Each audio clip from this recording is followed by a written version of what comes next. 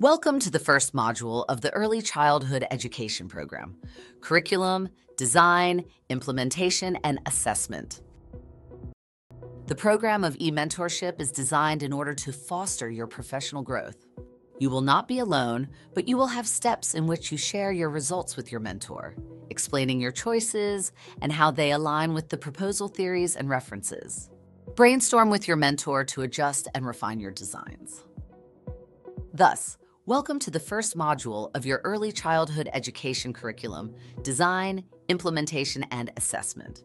It is designed to equip early childhood educators with the foundational knowledge and practical skills needed to thrive in preschool educational settings.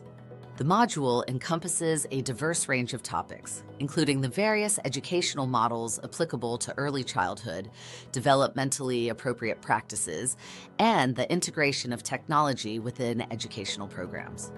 Educators will delve into creating engaging learning environments, planning effective activities, and utilizing various materials and resources. The module further explores integrating play into learning processes, managing classroom dynamics, adapting teaching strategies to meet individual needs, and fostering collaborative teaching and learning environments. A significant focus is also placed on assessment techniques, from observational methods to using assessment data to inform instructional decisions.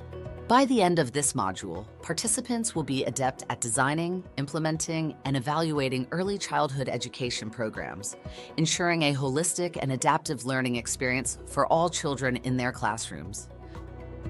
In this module, you will learn how to create a stimulating, safe, and inclusive classroom environment that promotes learning, exploration, and social interaction among preschool children. Begin by reviewing the basic principles and practices of the Reggio Emilia approach, which views the learning environment as the third teacher and emphasizes its central role alongside parents and educators. You will learn more about this approach and others in the module. Thus, you will explore how to effectively organize indoor and outdoor play areas in the school to fully support children in your classroom.